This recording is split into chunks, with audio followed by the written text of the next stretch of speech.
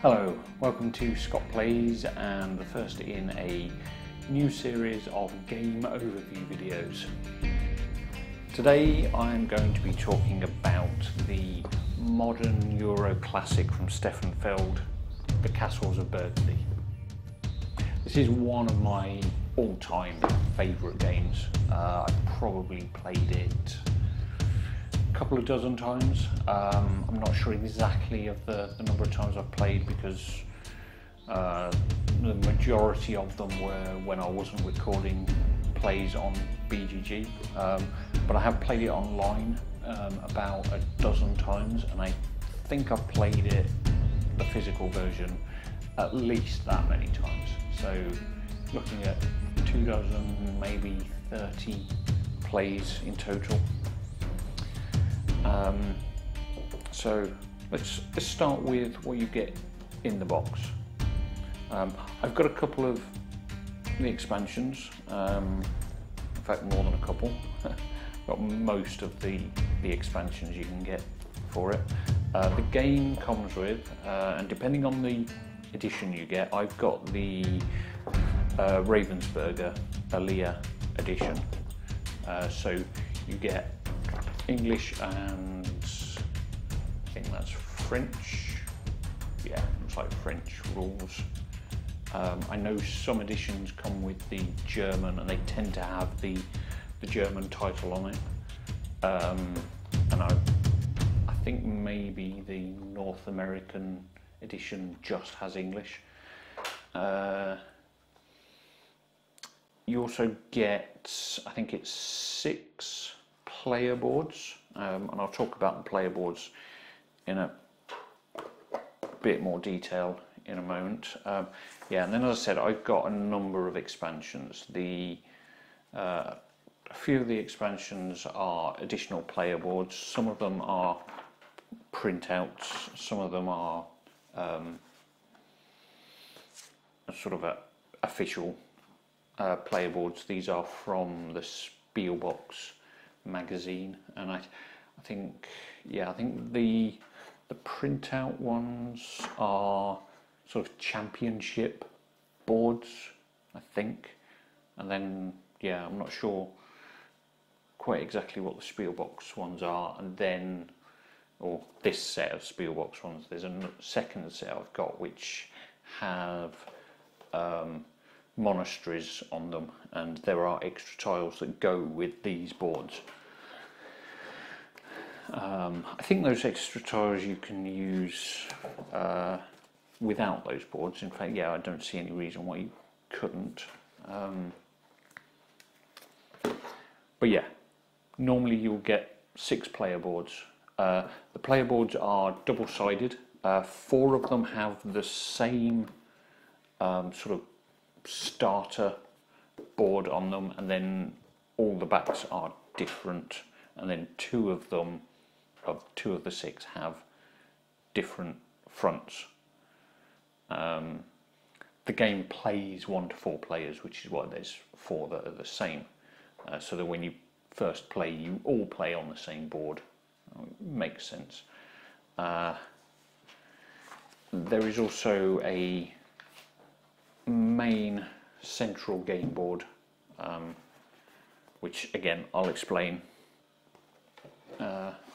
in more detail, and then you'll get a number of punchboard sheets.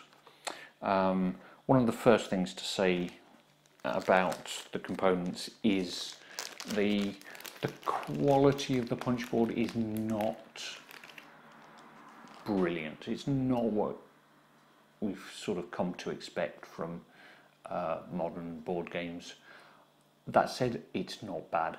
A lot of people complain about the art. They say it's a bit muddy, a bit unclear, and I can see that point. For me, it's functional. It does the job. There's nothing wrong with the art. It's just, your aesthetic preference, really. I personally would like to see a deluxe version of this with better, thicker punchboard. because you have a huge number of tokens.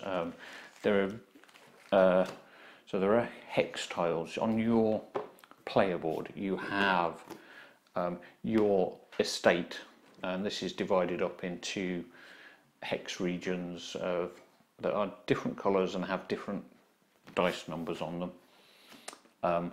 The different colours indicate what different types of tile can go in that space. You always start with the dark green areas are castles, and you always start with your castle, and you're building your estate out from your castle. So every tile you place subsequently has to go next to an existing tile. The light green tiles are animals. They just score you points. Like a lot of Stefan Feld's games, this is very much a point salad game. You get points for doing just about everything. Yeah, as I said, animals are pretty much just points, and you want to try and collect animals of the same type in the same area. There are blue areas which are ships. These allow you to get goods which you can subsequently sell. I'll talk about that in a little more detail. I'm not going to go into the rules in a lot of detail, but I'll just briefly go over everything. There are brown areas which are buildings. You get a lot of buildings. Each type of building does something different, and on the player boards there's quite a nice breakdown of what all the different tiles do. When you first learn the game, this is not as intuitive as it maybe could be. Certainly, the rules themselves are not difficult to learn. It's quite a simple game. Basically, you roll a couple of dice. The values on the dice determine what you can do, and yeah, you're looking to the hex tiles come out on the main player board in one of 7 regions. There are the majority of the tiles come out in the 6 depot areas, and then there's a central market that has particular tiles that go in there. And yeah, you're using the dice value to select which depot you can draw from. And yeah, once you collect the tiles off the board, they go into a storage area on your player board, and then you transfer them using another die from your storage area to your estate. And yeah, as I was saying, all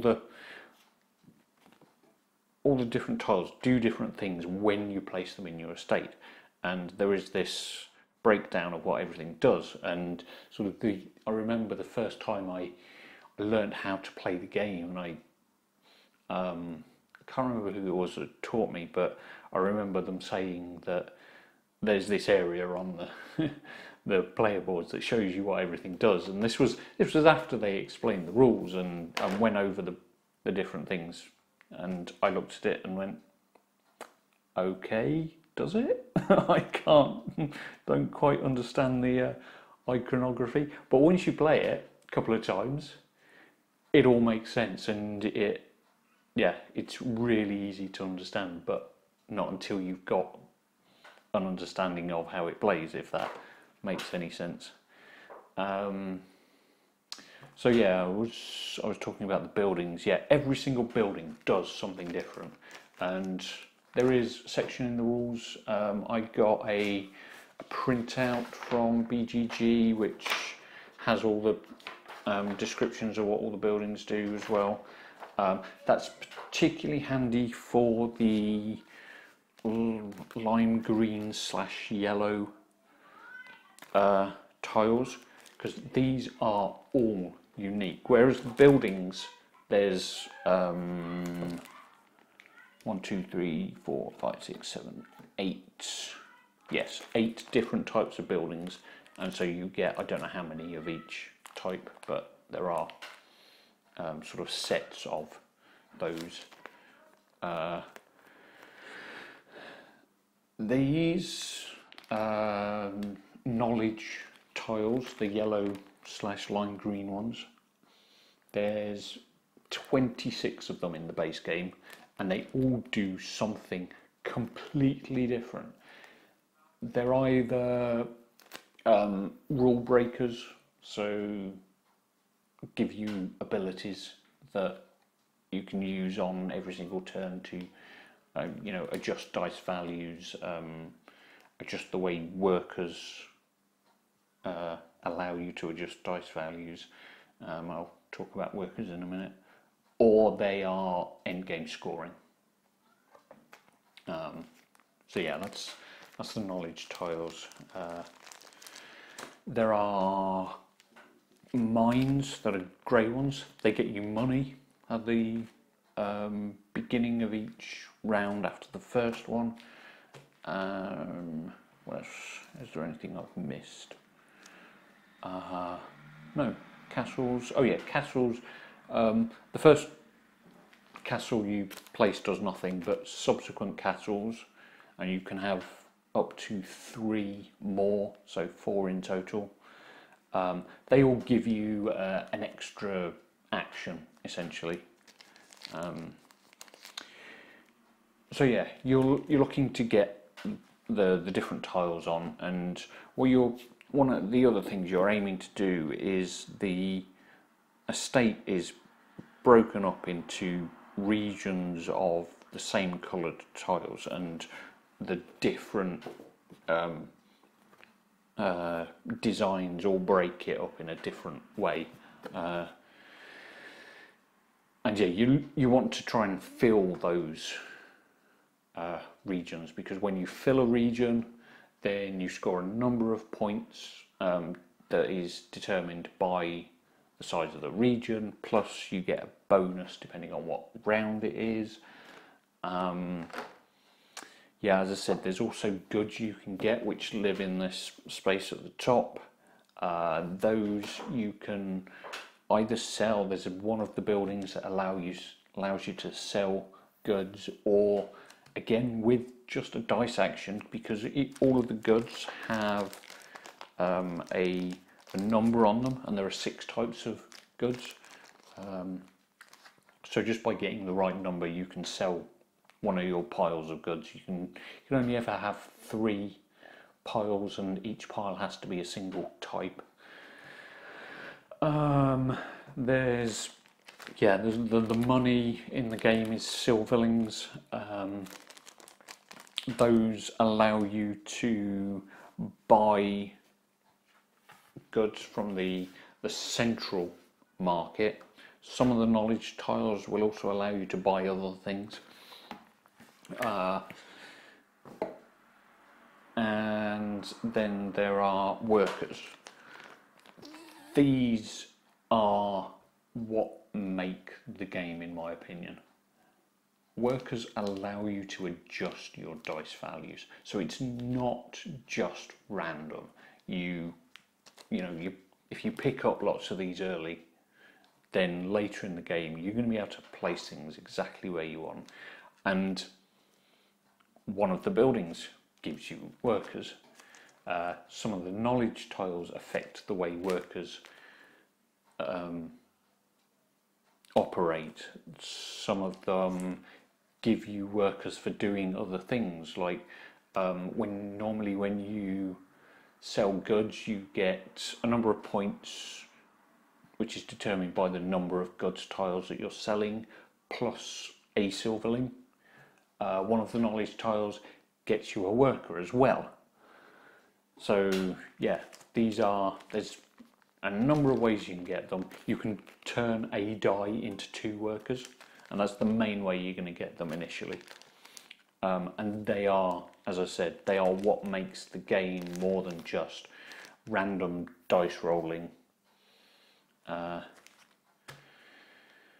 And yeah, really makes the game more strategic and tactical.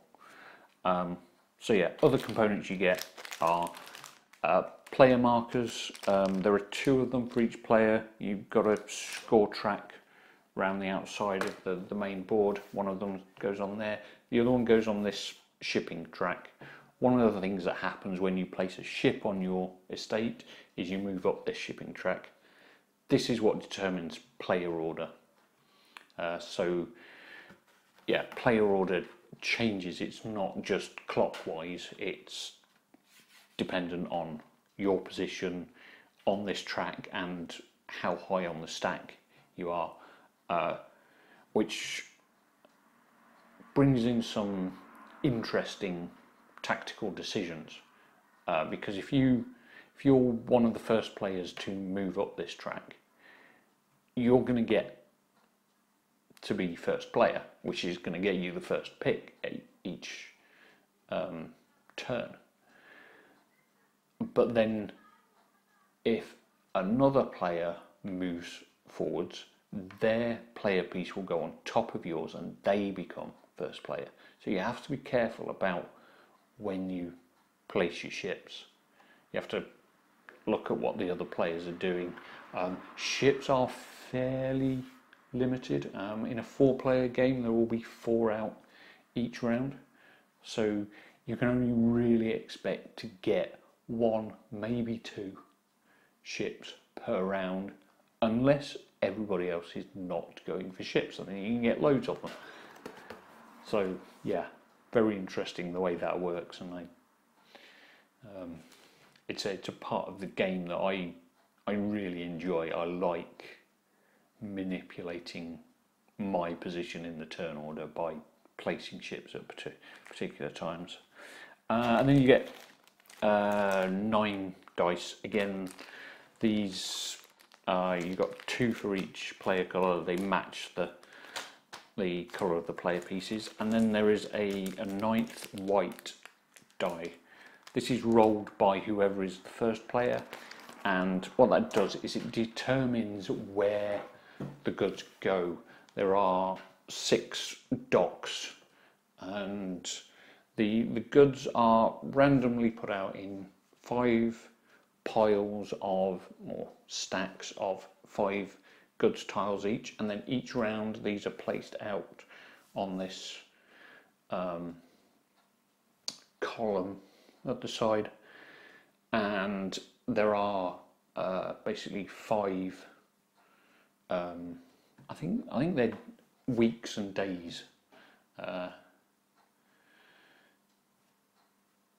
So yeah, essentially over the entire game you're going to have 25 turns, and in each turn you get 2, maybe 3, if you really plan what you're doing. You might get 4 actions in a turn, but that's rare. You're generally going to get 2 actions, and an action is take a tile, put it in your storage, or take a tile from your storage and place it on the board. Yeah, some of the buildings allow you to get sort of extra actions or half actions.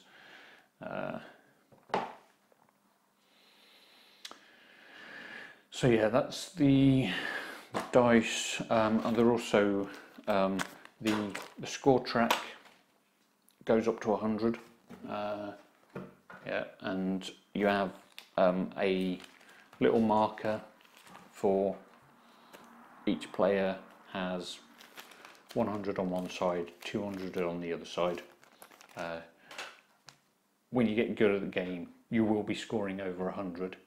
You will probably score over 200 in some games when you get good at it. Most of the time you're looking at high hundreds, nearly 200, and that's the kind of score you want to be aiming for.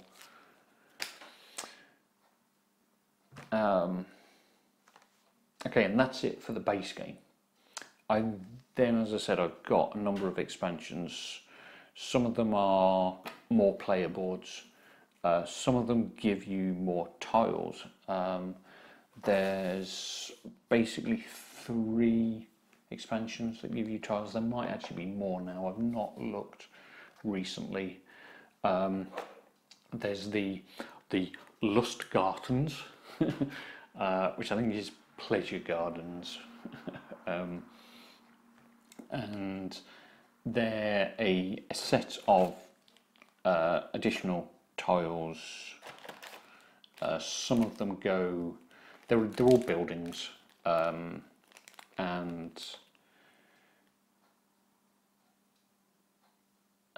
the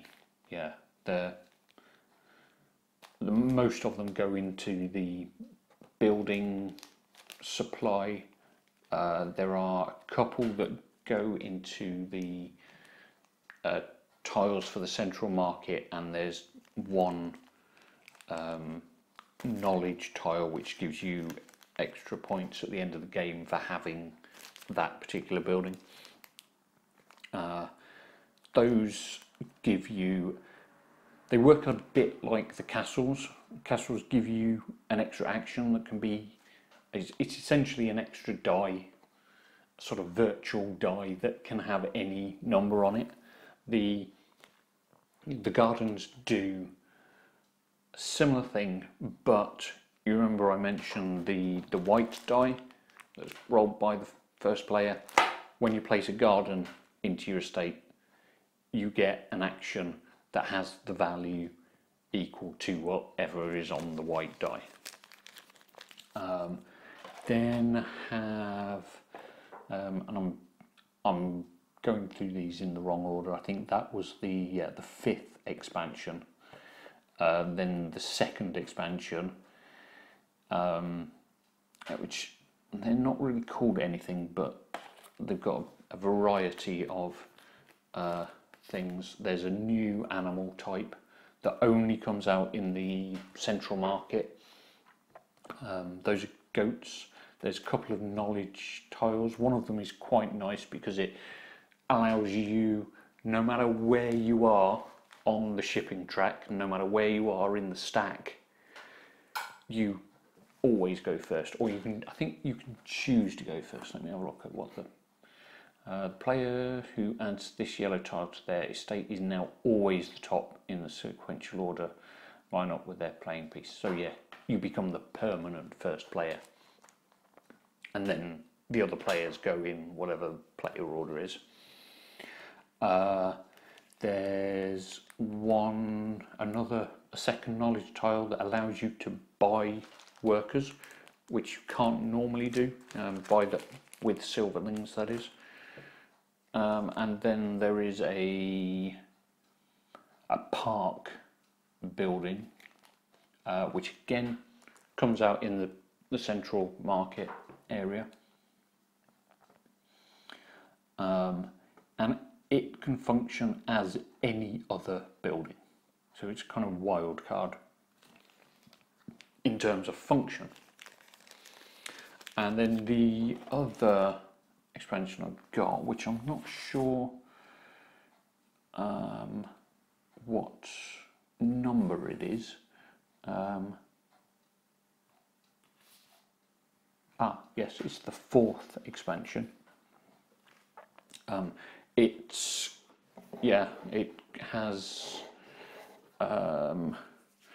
the monastery boards, and there are special rules. There are 3 monasteries on the outside of your estate, and if you connect those up, you get extra points. But it also comes with 1, 2, 3, 4, 5 monastery tiles, and I'm going to have to check and see. Okay, that doesn't say.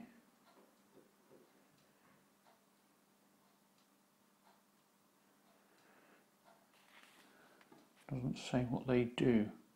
I'll have to see if I can find the rest of the rules on BGG somewhere.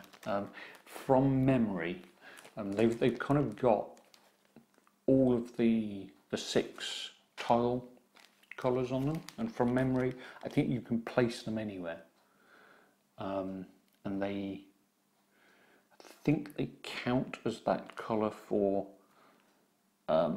region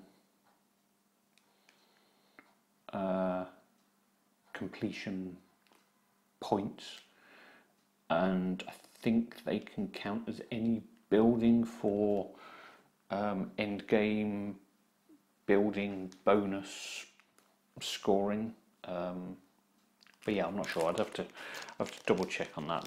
It's one expansion that I've not actually played very much, and I hadn't realised that actually this rule sheet that I've printed out doesn't actually tell you how those work, which is slightly disappointing. I might yeah, there might be I've got this printout that I got off BGG that goes through all of the buildings and the knowledge tiles, particularly good for the knowledge tiles. There might be an updated one that covers the monastery buildings. I'll have to look for that. So yeah, that's the game. It's one other thing I will say. It has the standard Alea insert. Completely useless. I'm hoping either we'll get a nice deluxe edition at some point with better quality tokens and a better insert, or somebody will, maybe Folded Space or one of the other insert companies, will produce a better insert for this game. I keep thinking I'll make a foam core insert, but never get around to it. I've got the foam core to do it. I should just get on and do it, because it's completely useless. It has like these 6 sections in it, and there are more than 6 different tiles, and like the buildings, the science, or sorry, not science, knowledge, the market tiles, and the animals, those are all drawn randomly.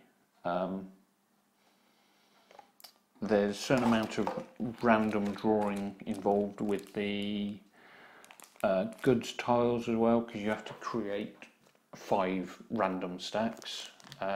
So it would kind of be useful to have sort of separate wells for each different tile type, but you've got these 5, sort of 4 small, 1 intermediate, and then 1 huge. And it's just like, I don't know, there is no way to organise the contents of the game in this insert. You can get draw bags. I think there are some on the BGG store that I know a lot of people use for putting the tokens in, and so you've got a true blind random draw. I keep thinking I should get some of those. The other thing I've seen people do is make foam core inserts that are just shallowy enough that when you put the tokens in face down, they won't flip over. So when you go to play the game, the first thing you do is you give it a good shake and turn it over, and and randomise the contents of the box, and then you take everything out and you have everything in individual things, and they're all face down, so you just take stuff out. And that's sort of, if I ever make an insert for it, that's the kind of thing I will probably do.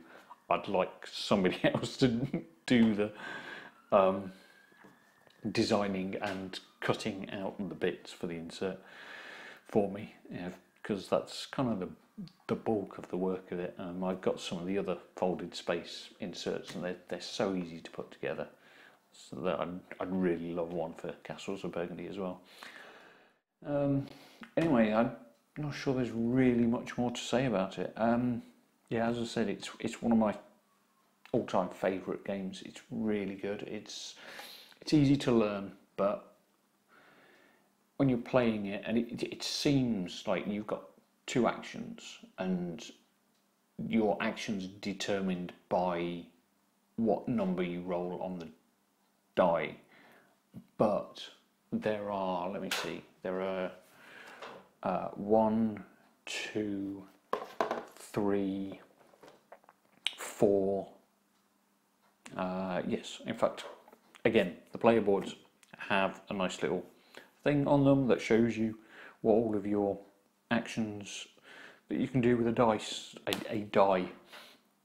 are. So yeah, you've got basically 4 different types of actions that you can do.